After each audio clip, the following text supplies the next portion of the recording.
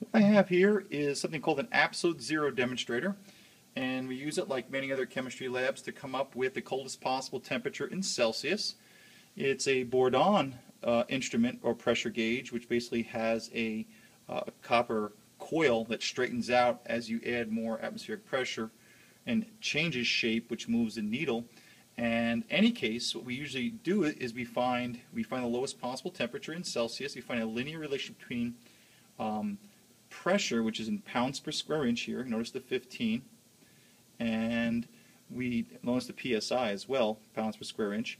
And what we do with that instrument is we notice as pressure decreases as temperature drops. So as the molecules in the sphere that the demonstrator is attached to, as they slow down, they collide with the container a lot less and the pressure drops. And the relationship between pressure and volume is supposed to be a linear relationship all the way down to absolute zero. Again, that's assuming ideal gas behavior. So this is a demonstration of real gas behavior, because I'm going to put liquid nitrogen in this container and it's going to lower the pressure. In fact, it's going to lower the temperature so much then, well, the gas that's in the tube, some of it is oxygen, is going to liquefy, because oxygen's condensation point or boiling point is much higher than the liquid nitrogen, so it will cause it to liquefy. And if gases start liquefying, then they start attracting each other. And you should learn from your chemistry teacher, attraction between gas molecules, especially when they condense into a liquid, is something we do not expect or account for in ideal gas behavior. Gases do not attract each other. Well, I'm going to chill them down so much, the pressure is going to drop probably lower than it's supposed to be.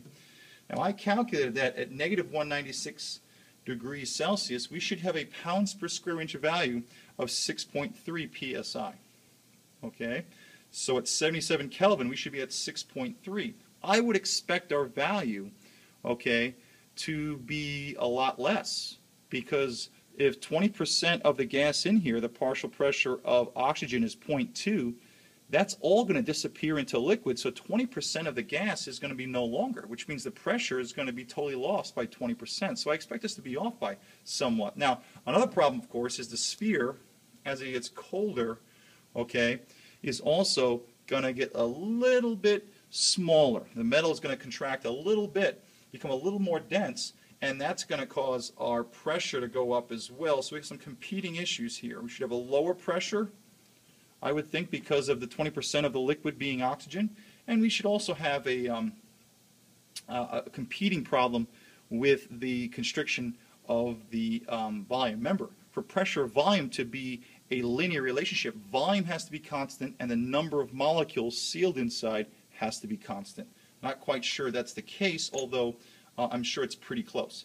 So let's put some liquid nitrogen in, okay, and we can watch the meter drop as I drop liquid nitrogen onto the sphere.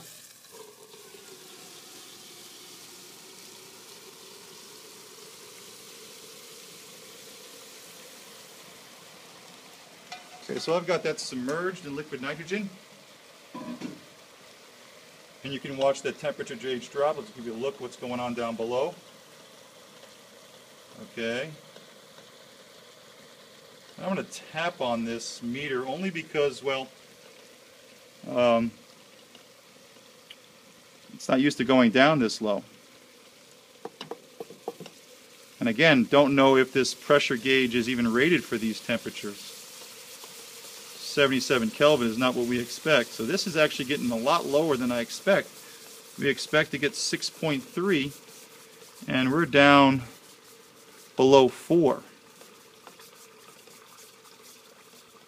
So maybe the competing problem here, all right, is the constriction of the steel sphere.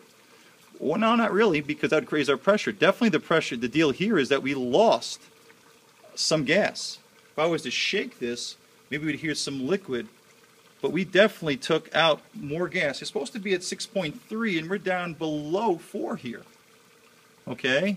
And the reason, I believe, is because a lot of that gas is now a liquid. We took out 20% of the pressure as it liquefied.